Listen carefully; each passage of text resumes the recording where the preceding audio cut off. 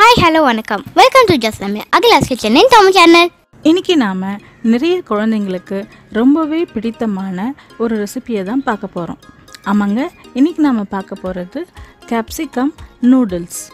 இது normal Maggi noodles மாதிரி இல்லாமல் இதை வந்து ஃபஸ்ட்டு கொதிக்க வச்சு தண்ணியை வடிகட்டிட்டு பிறகு தான் இதை யூஸ் பண்ண முடியும்.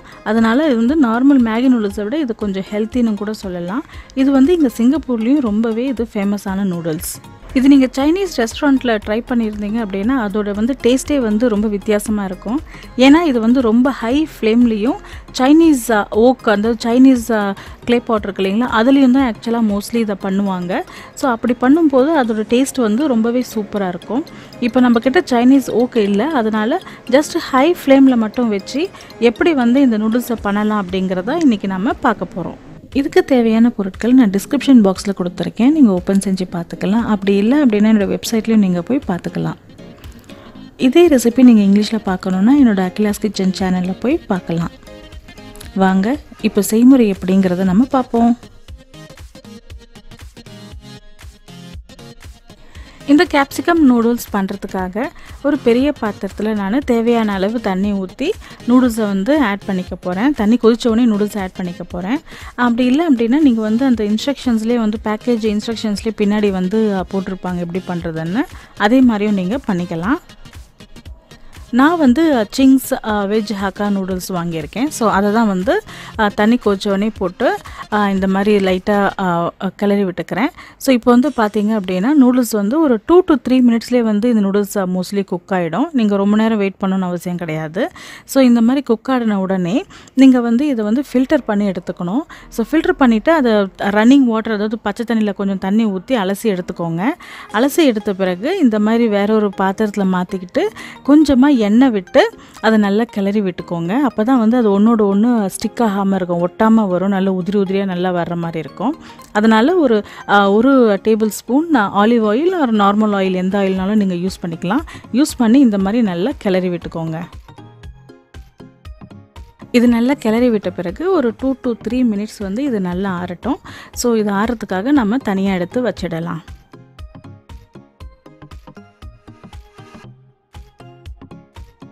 இப்போ ஒரு பெரிய கடாயில் 2 to 3 table spoon olive oil வந்து நம்ம ஆட் பண்ணிக்கலாம். நான் வந்து 3 table spoon olive oil add பண்ணியிருக்கேன். ஆலிவ் ஆயில் இல்லை அப்படின்னா நீங்கள் நார்மல் ஆயிலும் வந்து சேர்த்துக்கலாம். ஸோ எண்ணெய் சேர்த்த பிறகு நாம் 3 பல்லு பூண்டை வந்து நான் பொடிசாக நறுக்கி எடுத்திருக்கேன். ஸோ அதையும் வந்து இது கூட சேர்த்துக்கிறேன்.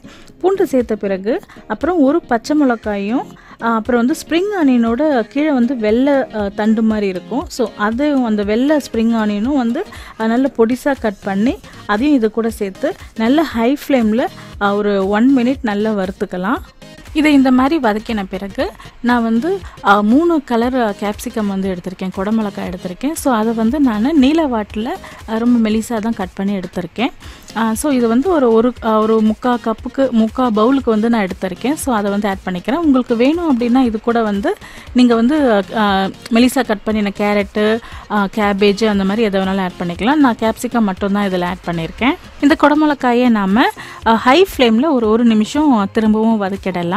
ஸோ இது வதக்கின பிறகு நாம் 2 டீஸ்பூன் லைட் சோயா சாஸ் வந்து ஆட் பண்ணிக்கிறேன். கூடவே 1 டீஸ்பூன் வினிகர், அப்புறம் 1 டேபிள் ஸ்பூன் சில்லி சாஸ் இதை வந்து ஆட் பண்ணிக்கிறேன். சில்லி சாஸ் ஆட் பண்ணணும்னு அவசியம் கிடையாது.